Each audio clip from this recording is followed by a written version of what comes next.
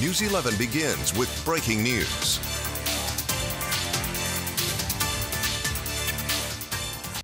Hello everybody, I'm Adam Clapp with News 11. We do interrupt your regular scheduled programming with some breaking news. GIla Ridge High School remains on lockdown this morning after Yuma Police and the Yuma Union High School District confirmed there was a shooting in the parking lot of the school. News 11's Samantha Byrd is there live right now, joining us from the scene of the shooting. Samantha, what else can you share with us at this time?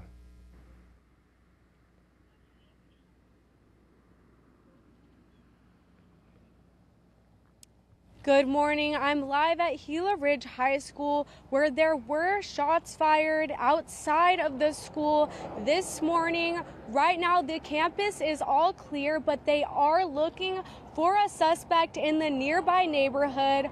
All schools in the area are still on lockdown just to keep that safety for the students. Nobody was shot as of right now. Nobody was shot, and right now the suspect is in the nearby neighborhood.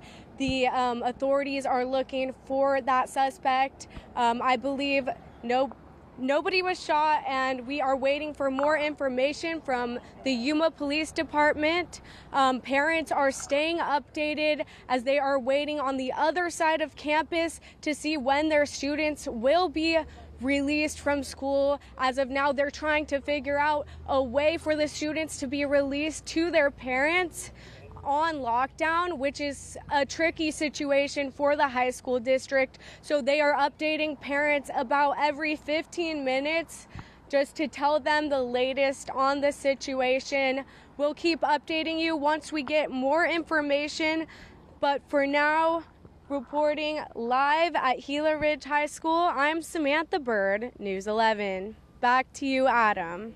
Samantha, thanks again. Schools in the area still on lockdown. Police have not released the identity of the suspect. And again, at least 2 people were injured, but they were not shot. We're being told they are safe and with their parents. Thanks for joining us for this breaking news update. I'm Adam Clapp. You can find the latest details on this story on our website, kyma.com, and social media pages. We'll also have the latest information in tonight's newscast. We'll take you now back to your regularly scheduled programming.